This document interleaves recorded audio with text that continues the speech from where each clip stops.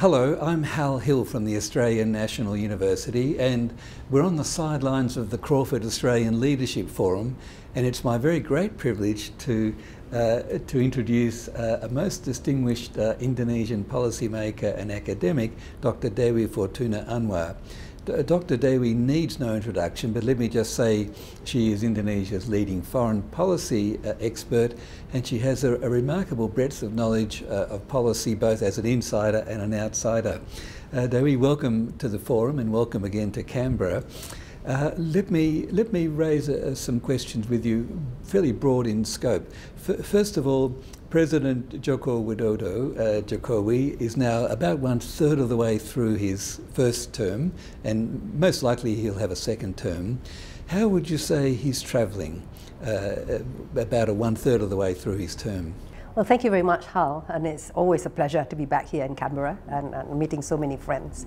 And I'm really enjoying this Crawford Australian Leadership Forum. With President Jokowi Widodo and Vice President Yusuf Kala's, the first year of the presidency was a bit patchy. As you know, usually it is the case when you form a new administration. But a lot of the bureaucratic dismantling and restructuring of ministries have now been finalized. So the cabinet is up and running. The president is very much in charge of the cabinet. You know, if you remember in the first 2 years, there is some difficulty of coordination with strong personalities in the cabinet, and that is now improving quite significantly, with the president very much, you know, in a strong leadership position. And importantly, the government has received increasing support from Parliament.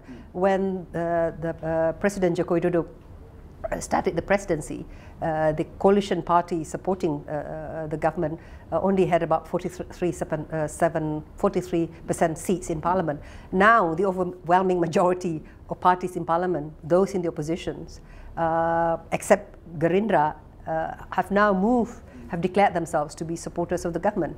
So in terms of pushing forth legislations in Parliament and managing the cabinet, the government is doing quite well.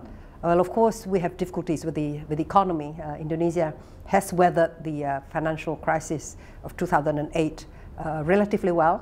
The structural reforms that have been put in place after the Asian financial crisis have borne fruit. So Indonesia has become much stronger in terms of the financial institutions. But of course, we continue to suffer the effects both of the financial crisis and now the downturn in commodity prices.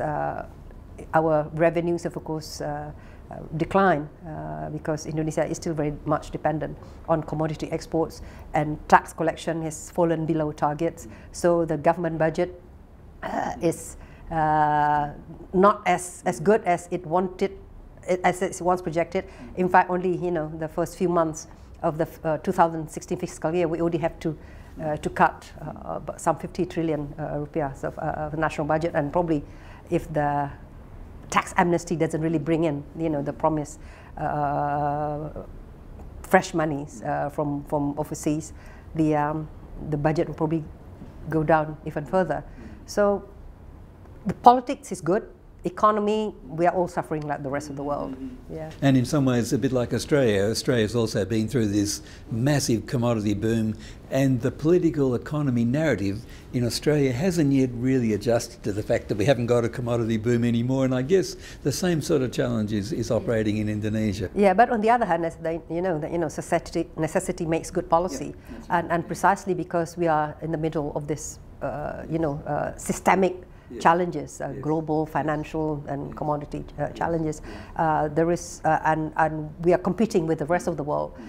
There is now a keener recognition and also commitment to carry out various fundamental reforms in terms of to improve Indonesia's economic competitiveness and ease of doing business. There's a very ambitious target, for example, of improving the ease of doing business from the 109 rank now to 40 by next year. We'll see what happens, but everyone is on this very tight agenda. The president and the vice presidents are supervising, very hands-on in this. Yes, good.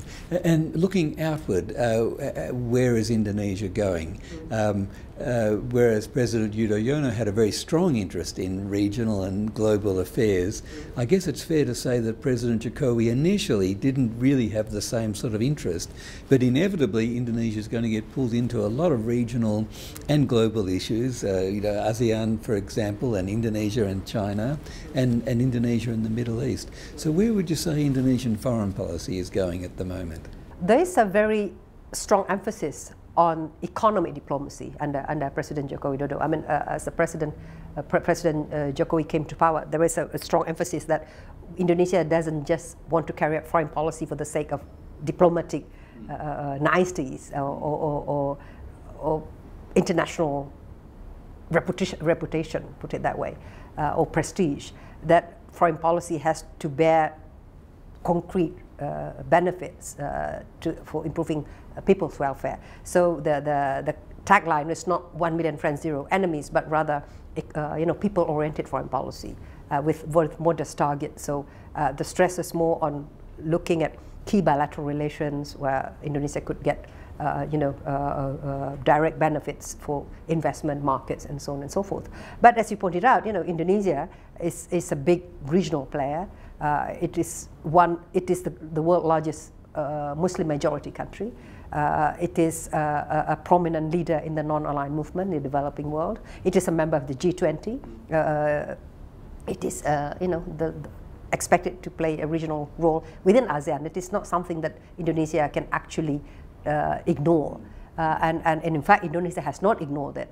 The system is already in place where both the economic focus in foreign policy as well as the more foreign policy proper, diplomatic security orientations foreign policy can actually be undertaken by Indonesia simultaneously.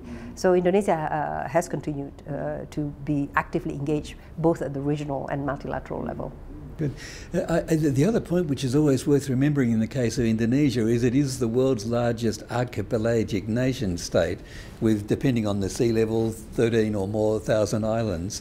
And as we know, Indonesia implemented what's often called a so-called Big Bang decentralisation in 2001, accompanying the democracy. And I guess that's still work in progress, that decentralisation, but by and large it's working. What would you say are the major challenges now in implementing regional autonomy vis-a-vis national government and local governments? So regional autonomy is supposed to, both serve political security objectives as well as welfare objectives. The political security objective is that by decentralising power, giving more power to the people at the local level, they would have a greater sense of ownership of being part of Indonesia. No reason for them to demand independence, for example, when they do as well and even better, under a united Indonesia. So sense of belonging, ownership to the central government. That's the political and security objective.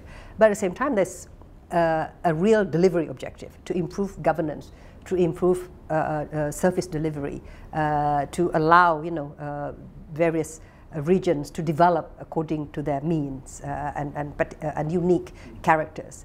Now, the results of regional autonomy starting in 2001 has been rather patchy.